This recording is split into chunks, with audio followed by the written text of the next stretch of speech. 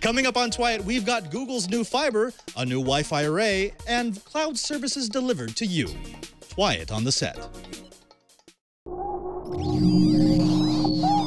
Netcasts you love.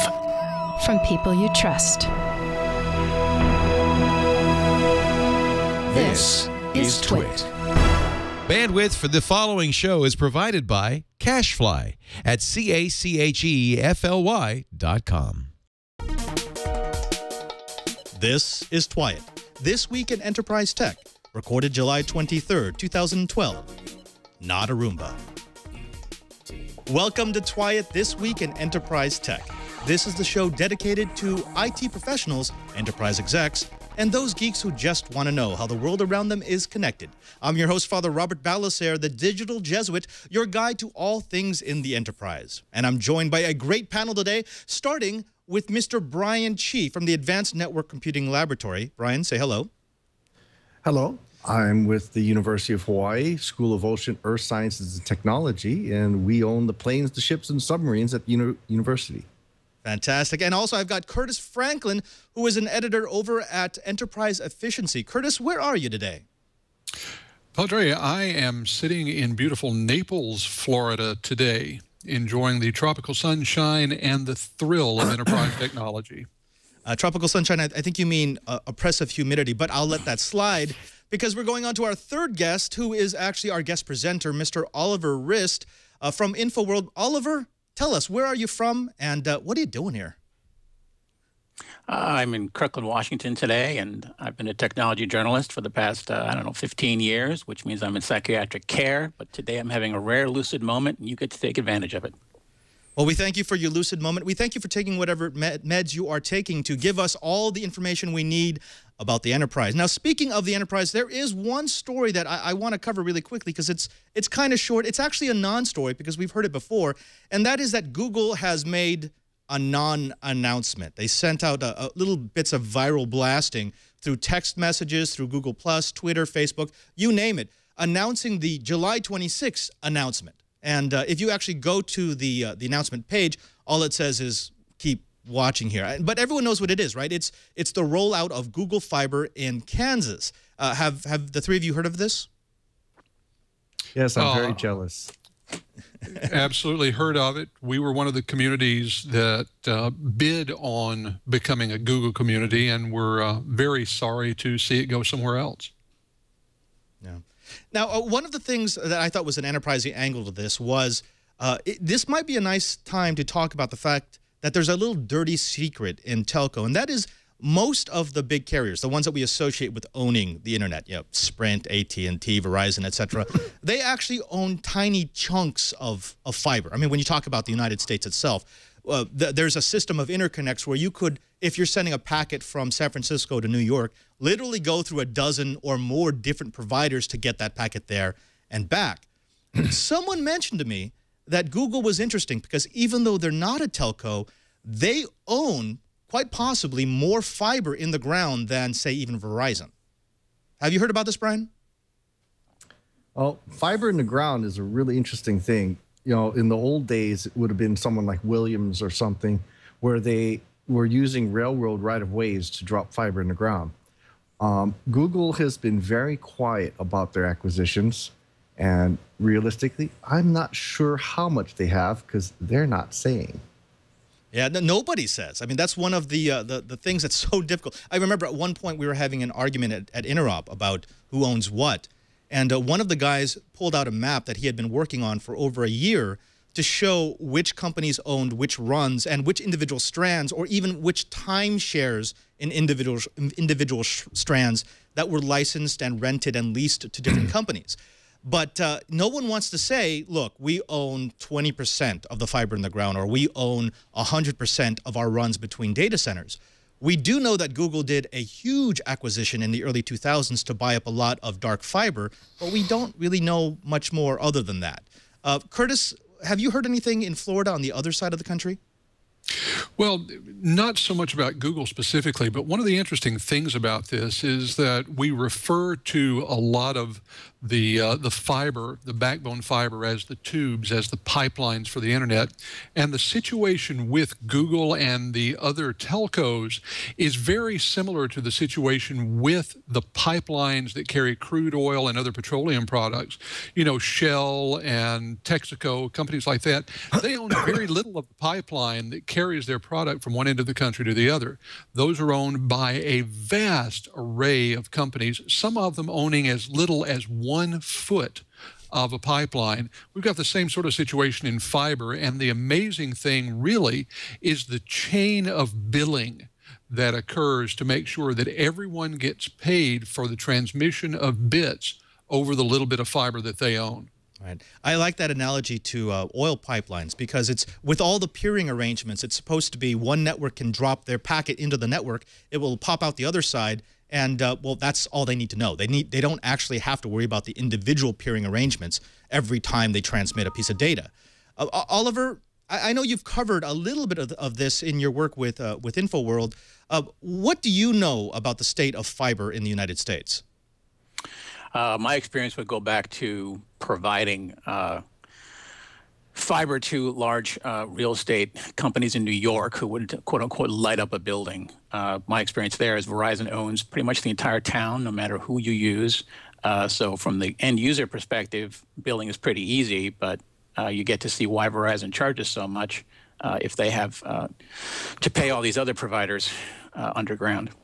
Yeah, it's just, I find that so interesting, because typically when we think of the internet, most of us think, well, I get my internet through Comcast or through Cox or through AT&T. And all that peering happens in the background, but as enterprise professionals, that's just something that we find interesting. We want to know where the packets are going. And if Google actually comes in as a new player and really does light their fiber and really does a great job with Kansas City, the sky's the limit for what this could do to the industry. Hey, Padre, one of the interesting things is I got a chance to attend a presentation by an ex-AT&T cable designer. How much those undersea cables cost is actually a very closely held secret, but it is in the billions. She alluded that the link that goes from Alaska to the northern islands of Japan cost NTT something on the order of $10 billion. And there's actually only 4 ships in the world privately held that can actually lay those kind of fibers and those kind of links. 2 are owned by AT&T, 1 by NTT out of Japan, and the others by Alcatel in France. So it's a very rarefied market. That would actually, I think, make for a fascinating episode of TWiT in the future. I know, Brian, you've actually been on some of those cable ships that have the huge spools that just pay them out of the back as they cross the oceans. And even more interesting is what they have to do anytime they get a break. And they basically have to play a huge game of the crane thing where they just reach down and try to snag the cable, bring it up and resplice it. But you have these ships just going back and forth, constantly dropping fiber onto the ocean floor. And again, it's something that happens in the background. Not so interesting to the regular user, fascinating to the enterprise. But okay, that's enough about Google's fiber, because they really didn't say that much. And until they say more, I don't want to give them any more press than they deserve. We're going to talk a little bit about this. Now, Brian, do you know what I'm holding here? It's a Frisbee. Or a Roomba. Yes, yes. Yeah. High-tech Frisbee, No. high-tech Roomba. Both of us have had experience with this. You want to tell the group what this is exactly? Well, it's actually a Wi-Fi array. Now, what makes this really interesting is that it's got multiple radios pointing in different directions, and it's both frequency and power agile. So some of the radios can be used for sensors, some of the radios can be used for actual transmission, but it has the ability to change its RF envelope. So meaning if you have a lot of users off in one direction, let's put more power in that direction than, say, the other.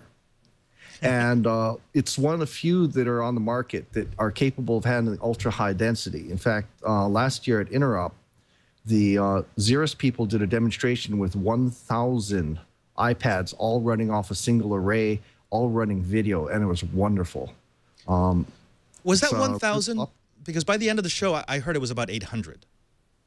I don't know. You know, it's the keynote worked well and people were happy, but I got a sneaky hunch that people were trying to snag iPads as the demo was going on. They snagged the iPad. I actually snagged this. I think I was much smarter for that. That leads us into our pre-recorded segment. This is Pro Gear.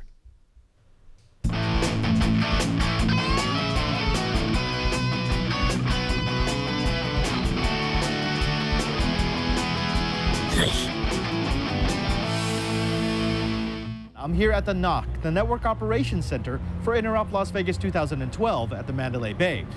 Now, a few weeks back, I got a chance to be on Forecast with Tom Merritt, and, well, I was discussing spectrum, specifically the efficient use of spectrum, how in an increasingly RF crowded world, we need to use the spectrum that we have more efficiently, better, so we can get faster, more devices, and, well, all around just connect stuff.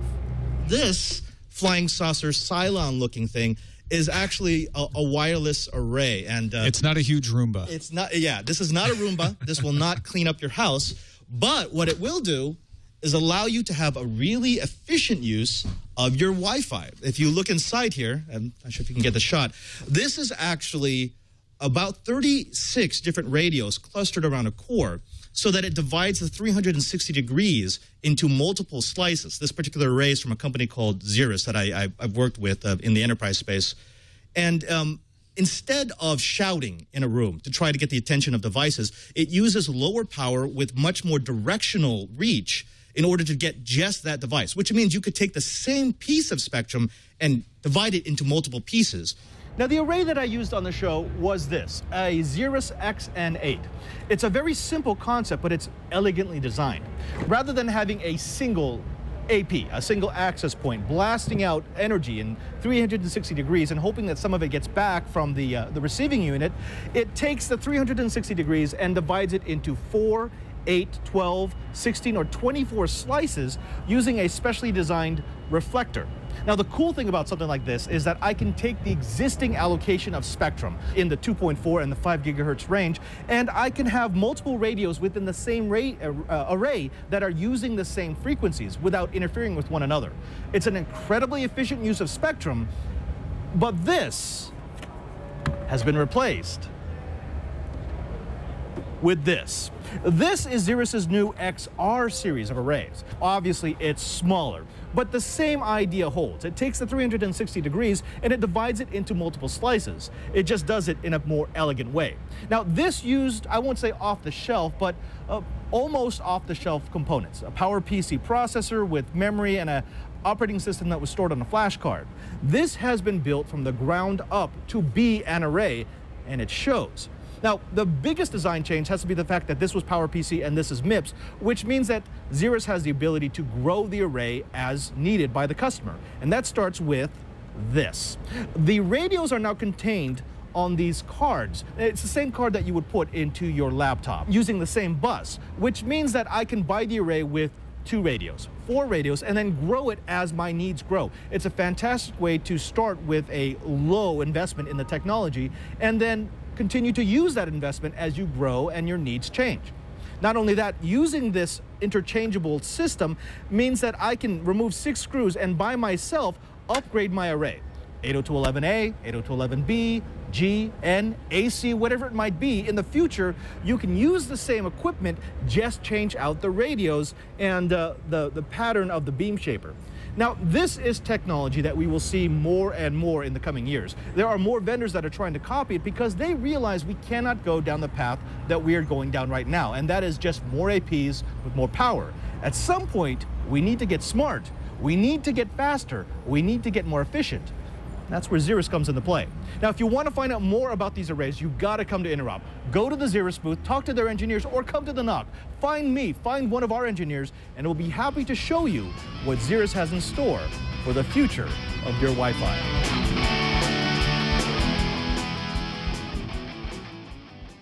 Brian, I remember the first time that we used Xeris arrays. It was for the Interop show in New York at the Javits Center.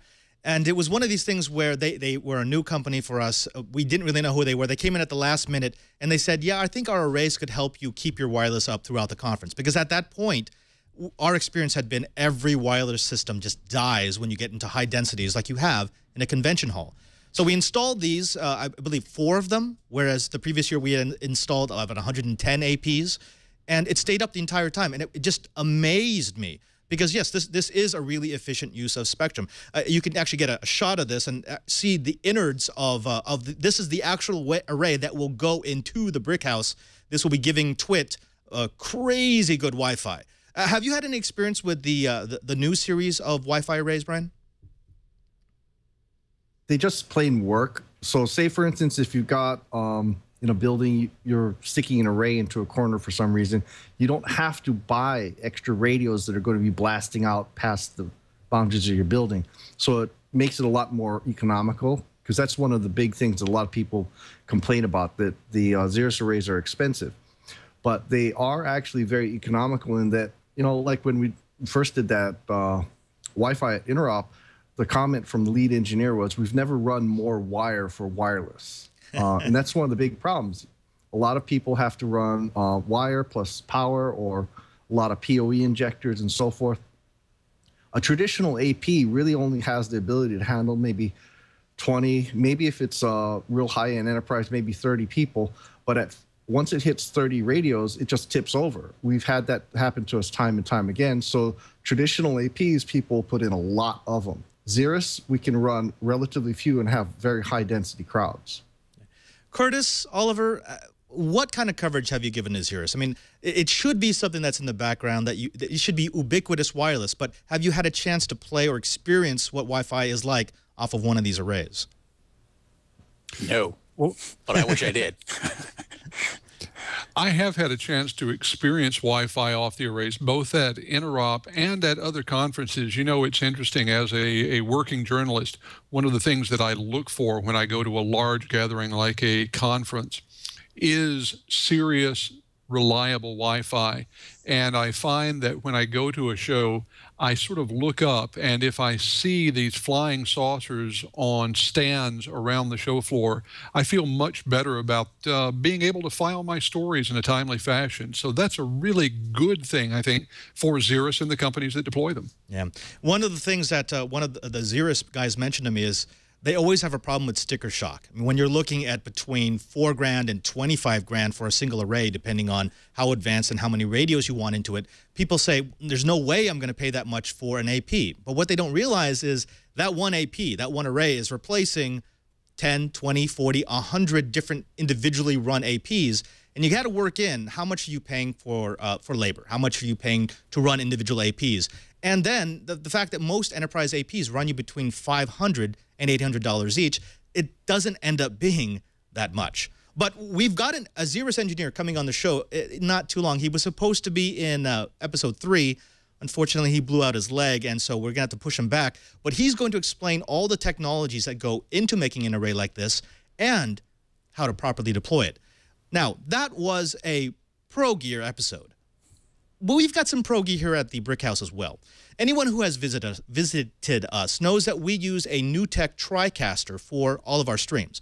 It's what allows us to mix together up to 24 different inputs. All the cameras that we have around the studio can be shuffled back into a central control board and then put out in a format that we need. We can put professional-looking titles. We can stream it out to mobile devices, out to the web, make it look like a professional TV show, or make it look like a professional internet show. Now, one of the things that I love about the TriCaster is that they offer several different versions. They've got everything from what you would use if you were just starting up in IPTV to equipment that could fill out a full-blown, full-cost TV studio. We love TriCaster, we love NewTek because they support the show, but I also like it because I like gear. I like technology, and I like things that just work. If you are looking for a way to, well, establish yourself in IPTV, I urge you, check out the TriCaster. Go to newtek.com, see what they might be able to do, and visit the TWiT Brick House so you can see how we use TriCaster to bring you the best of the best on the internet. Now, we're going into our case study, and that means that we're going to be throwing it over to Mr. Oliver Rist. Oliver, we're talking cloud services. I think the first thing that has to happen is you need to define for us exactly what are cloud services. So there'd be 2 ways of defining cloud service. One, if you're the customer, it's someone providing an application to you or a service that's managed as a cloud on the back end. That's very analogous to some of the things you just went over. For example, the Cirrus access point and Kurt looking for a good Wi-Fi point at various shows. I go to shows. I don't particularly care what they're running for Wi-Fi. I just want to get it. I just recently interviewed Zynga, who's technically, I guess, 100% a cloud service provider. But if I'm playing Farmville, I don't particularly care how they're managing it. They just did a great morph from all Amazon to half Amazon and Eucalyptus, and that's fascinating for the back end, but all I want to do is sell virtual onions. So if my farm goes down, I'm upset. The other way to define cloud services is, from the enterprise side, is to use that whole new cloud stack and move off of just infrastructure as a service and up to the application layer. And that's where things get really interesting. And they're also bleeding edge at this point. Speaking of that service layer, you just had an article about OpenStack, and it opened my eyes as to the state of virtual services and internet-delivered services. You want to talk a little bit about your conclusions from that article? Well, OpenStack specifically, I mean, if you're going to come up with the 4 or 5 of the big cloud stack names, right? You have on the commercial side VMware and Microsoft and Citrix. You might throw in IBM, HP, and Oracle, but they're more black box, right? Actual stacks that you can analyze would be those first 3. And then there's, I think, 3 big open source players. So there's OpenStack, there's Eucalyptus, and there's CloudStack. So evaluating these different stacks depends on your needs. It depends on when you want to deploy. It depends on how you want to deploy. So from my OpenStack article, I learned that OpenStack has a great mission. They're probably going to be a fascinating player, at least from, in my opinion. But they're, you can't even say ragged edge. They're still in development, right? There's a bare stack, and then a good 60–70% of the stuff that the commercial stacks are already answering, OpenStack is really just building at this point. Now, when we're speaking about OpenStack, I know that, Brian, you've actually been playing with it a little bit, and I know that, Curtis, you've been covering some of the move into cloud services. What are the things that, say, an IT manager needs to consider when moving services out of his colo, out of his data closet, out of his premise, and up into the internet? Brian, you want to take that first? Well, yeah, sure.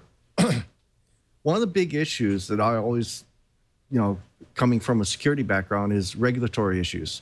If you're Sarbanes-Oxley, HIPAA, FISMA, and so forth, making sure that you have the ability to actually still continue to do the auditing and meet your regulatory requirements. That's always one thing that you need to take a good hard look at.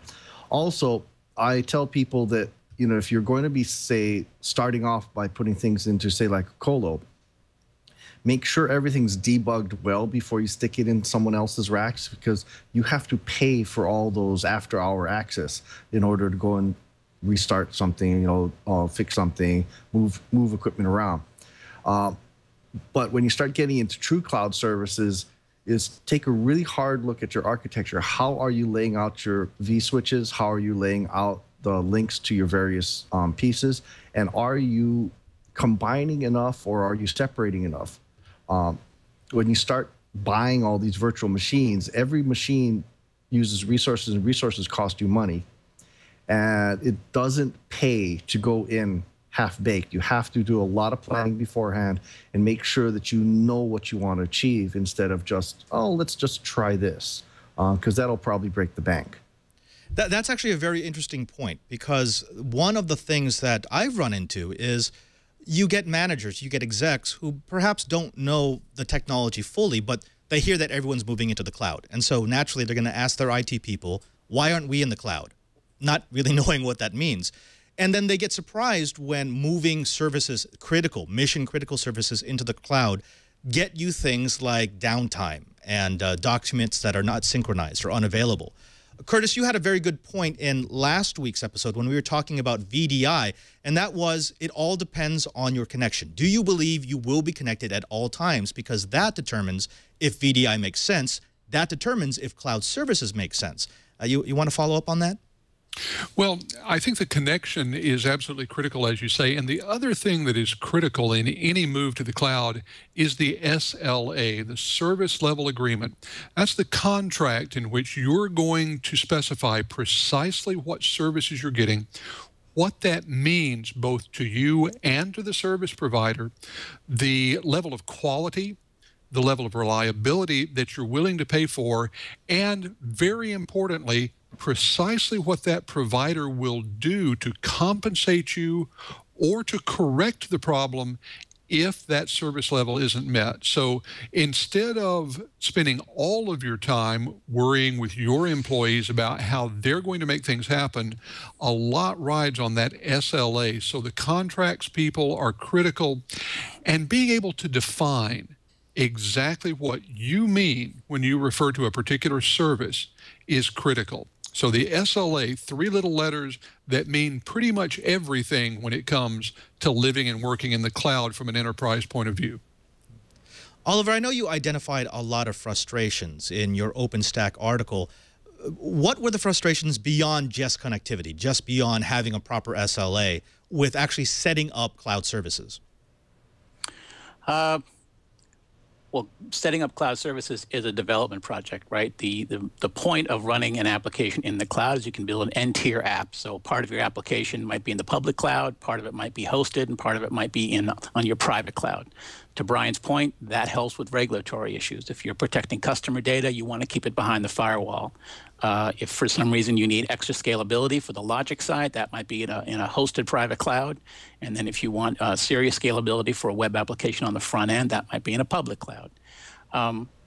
So far, we've been defining applications as SaaS versus something you build.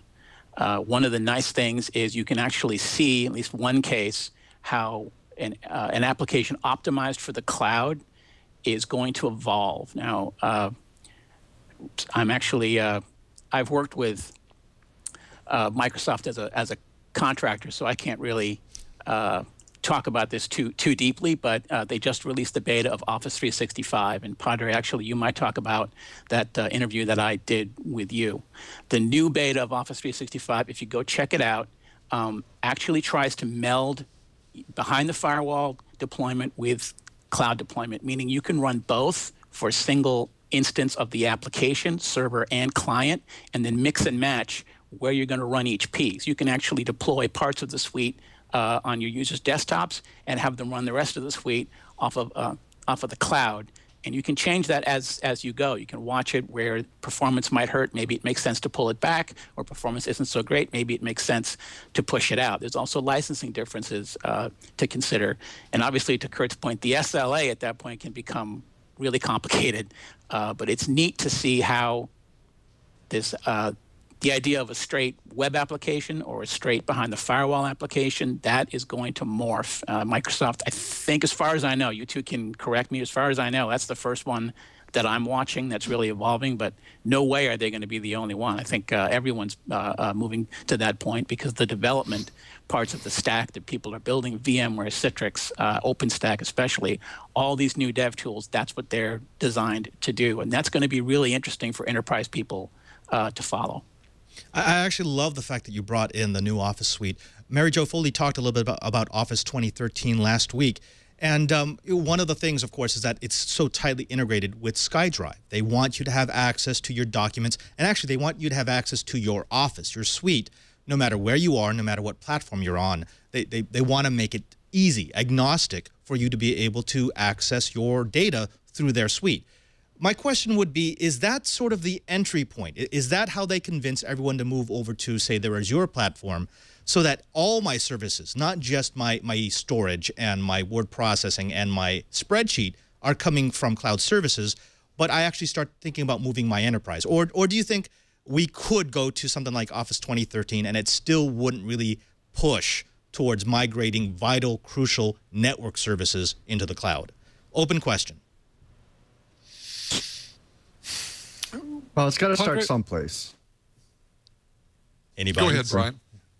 Well, I'm just saying it's got to start someplace. Kurt and I wrote a book in chapter 10. The last chapter was all about futures. And one of the things I started bringing up was things that people like Arthur C. Clarke and some of the science fiction writers have all talked about, is that someday in the future, it'd be great to be able to go and say, I want to buy a chess game, I want to use it for 10 minutes, or I want to do accounts payable, but I want to be able to shop around for who's going to give me the best deal. This is starting to come back to the old,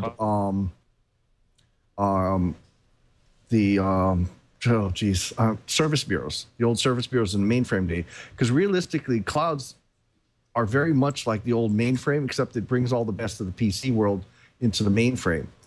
Clouds are taking that further and creating this abstraction layer so that, I don't have to care what's under there. I just want my apps. And that's really the bottom line. I want to be able to do my task without having to worry about what's underneath it. And Office 365 starts getting us this little teaser. Where is my computing? What is it? I don't care anymore. And I think that's going to be the bottom line to clouds in general. I wanted to throw it to Oliver, but it looks like Microsoft heard him talking about his contracting days, and so they shut down his Skype connection. So instead, I'm going to throw it over to Curtis. Curtis, what do you think? I mean, give me your impression of where this is heading in the next 5 years. Well, I think over the next 5 years, we're certainly going to see things moving in the direction of increasing interconnectedness and a real agnosticism, if the priest will forgive the term, about precisely which platform we're using. Now, it's important to note that with both Office 2013 and Microsoft Azure, Microsoft is trying to play both sides of this, because while on the one side, you do have the move towards openness. On Azure, you have the move in the direction of a cloud architecture. On 2013, you do have the ability to get at files from a web-based interface. In both cases, they really do depend on having the Microsoft foundation beneath them. And in the case of 2013, it really works much better on a Microsoft client operating system. So Microsoft is trying to play it in both directions. I think you're going to see a lot of that kind of thing in the next, 2 to 3 years. Moving out a little bit farther than that, though, you're going to begin to see more and more companies deciding that they can build a business on a piece of this, and that the total pie is enough larger if they're truly open, that they're willing to do that rather than trying to own the entire cloud experience for a company. Yeah, I think that's vital for the cloud experience, for it to succeed. Now, I want to give the last word to our guest who brought this topic to us. Oliver, you're back now. We were joking about Microsoft, but of course, we love Microsoft, and Microsoft loves us. So tell me, if I'm a IT professional, if I'm a grunt, or if I'm an exec, what do you think are the top 3 things I need to know before I start migrating services into the cloud? Well, number one, you are a grunt. But, yes. I guess from an executive level, it's about licensing. The cloud picture, whether you're deploying a SaaS-based service or whether you're building your own. As to Brian's point, yes, you got to plan it carefully. There's a lot of moving parts. But from the other side, from the SaaS side, it changes licensing significantly. So especially in something like Office 365 and Office 2013, looking at licensing and different ways that those two platforms are sold, even if they do interact with each other, that from the exec level is going to be a big selling point.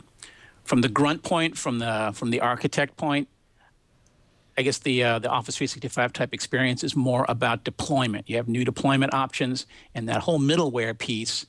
Yes, as long as you're using Microsoft and I guess Windows, Azure, and those platforms, you don't really have to worry that much about that logic in the middle, that bridging logic. But then if you are building your own end-tier application, no matter which stack you're using, yes, that is going to be, to me, I think the largest problem for most companies, right? Virtualization, we understand. You have to do a broad-scale virtualization project to really get a private cloud running. But that piece, that hybrid cloud piece, that's just coming into the world and running applications across that and managing those applications and monitoring performance. That's all currently something of a black art, and it's going to evolve over time. Well, we've done it again. We have run out of time on TWiT. We had a great panel, and we just really scratched the surface. We're going to have to bring these topics back because Well, I mean, cloud isn't going away. VDI isn't going away. The idea of licensing software or licensing the desktop experience isn't going away. And so the three of you will have to be part of the TWiT experience for quite some time. Before we go, I do want to say, go to the TWiT show page at www.twit.tv/TWiT, and you'll be able to subscribe to the show. Subscribe to whatever feed makes sense to you. If you want to listen to it in your car, download the audio podcast. If you want to watch it in HD in a romantic moment with your loved one in front of your 50-inch plasma, download the high-definition stream. Or if you just want to watch it there, go ahead and click the play button and see TWiT in all its glory. Also, if you don't mind, we do need help with filling out the TWiT Reddit page and the TWiT wiki page.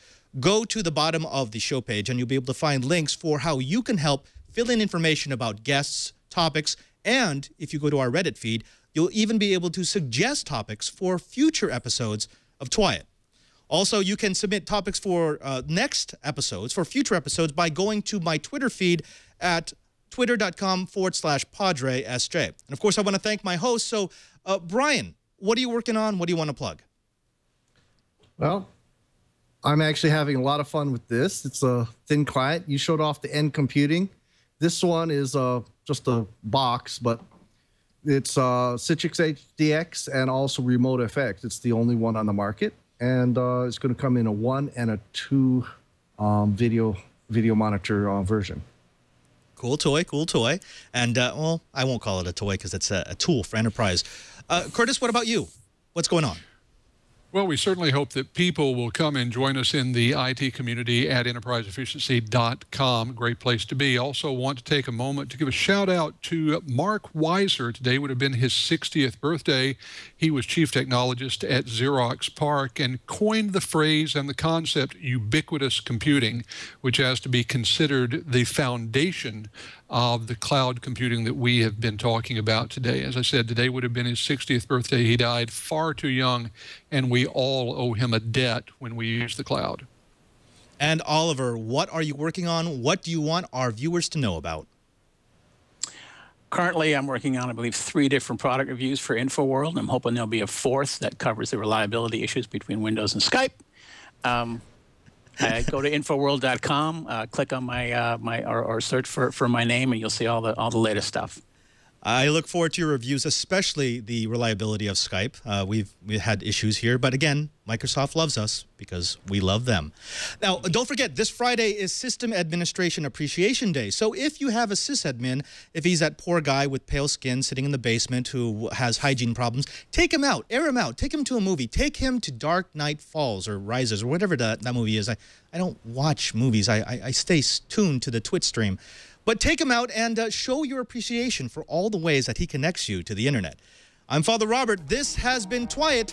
And remember, if you want to know what's going on in the enterprise, just stay TWiT.